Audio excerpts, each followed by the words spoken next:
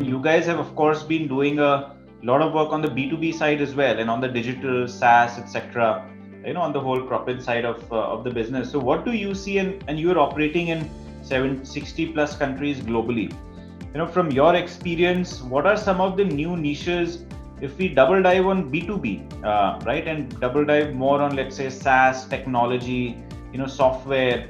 Where do you see there is a marketable opportunity in agtech, which is of course large, which there's propensity to pay, and which can create a unit economics positive business? Are you, what trends are you seeing within that space?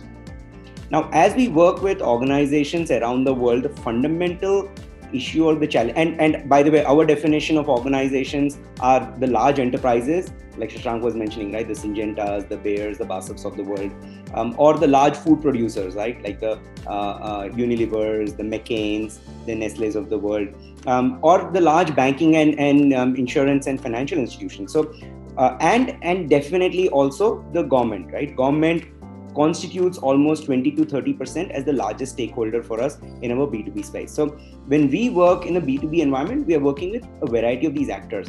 Now, the fundamental issue that all of these actors go through are a couple of things, right? One is the access to the right data points at the field. So for example, Syngenta, which is in seed production, for them to know what happened when they're trying to grow a tomato seed on day 1 versus day 10 versus day 20 versus day 50, they are heavily reliant on a very unorganized manner of data collection.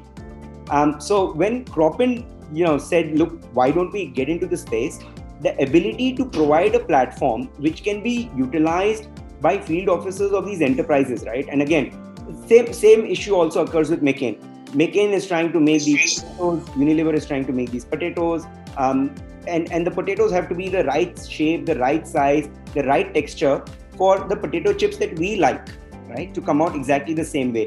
Can you imagine going to a McDonald's and saying, dude, your potato is not the right size or not the right shape, or Pringles or Lay's, right? So whenever we are working with all of these enterprises, it is very critical for them to get the right data points. And one of the biggest enablers from a technology standpoint is how do we move you from a 0 state to 1 state? And I am not joking. As we continue to work in 60 odd countries today, and hopefully we will cover all parts of the world, including Antarctica, and eventually also go to Mars when terraforming begins.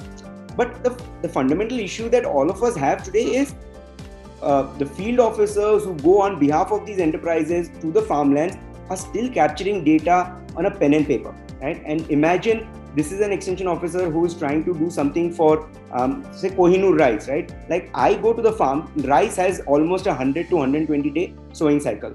If I go to the farm, I capture something on the 10th day. By the time I finish going through all my farms, come back to head office with my piece of paper and observation, I've already lost 10 days. Now, what are the chances that whatever information I've captured on day 1, I will rightly be able to articulate to head office on day 11 or day 12, right? And then the agronomist takes a look at it and comes back in a sustainable manner in being able to provide that advisory service to the farmer. So you are always talking of a loss of a 10 to 20% from a time lag standpoint in these sort of crops. Now, similar situations exist with horticulture, etc. So one of the things that we are definitely finding is there is a need to be able to capture data points at a farm level and bring it all the way back to your head office for 2 reasons. One is ensuring that the right advisory for the right crop, for the right climatic zone, for the right agro zone is going to the farmer at the right time, number 1. And number 2, from a head office standpoint, again, for the decision makers to have visibility.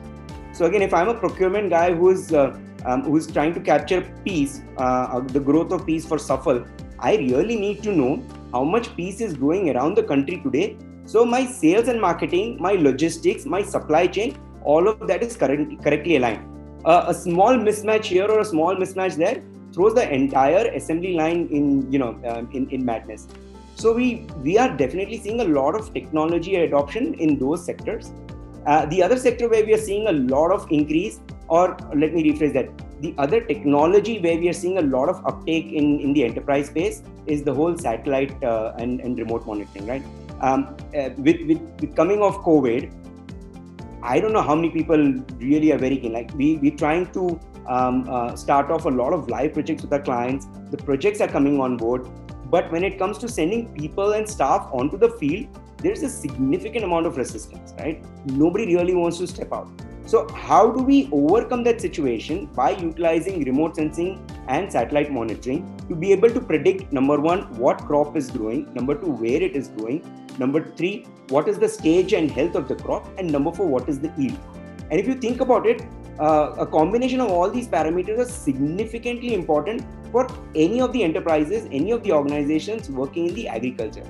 For example, we work with banks, right? Now, when a farmer goes to a bank and says, look, I want $100 to grow tomato, the bank does not really know whether this farmer has ever grown tomato. Number two, has tomato ever grown in that region? And if at all I give a loan for $100, what has the historical yield been? Now, if I am able to handle that fundamental issue without the bank having to send a loan officer to the field and depend on spurious information which may or may not exist, that's a big value add that we believe tech can bring in. Again, going back to the same sort of like McCain, right? If I am able to tell how much potato is growing across the world, then you are able to make your supply chain decisions based on that. So those are some of the significant areas where I think tech makes a big difference to these enterprises. Sorry, Arman. And then again, you extend the same thing to government, right? Today, or 2 years ago, government was making a lot of policy decision making around food security, around subsidy, based on some data which I don't know was really valid or not, right? There's a lot of polluted data that sits because of whatever data inaccuracies that we've had. Now, if I'm able to, in a real-time manner, tell you that the government of India, this much sugarcane is growing around the country today, government can definitely decide based on this information, should I allow export? Should I allow import? What should be the base rate, right? How should we make sure that we come out with certain policies that help or deter excess growing of sugar, right? So depending on what outcome we are able to provide, the right decision making can be done for a variety of requirements, including food security, including import export, including organic, including a variety of other areas.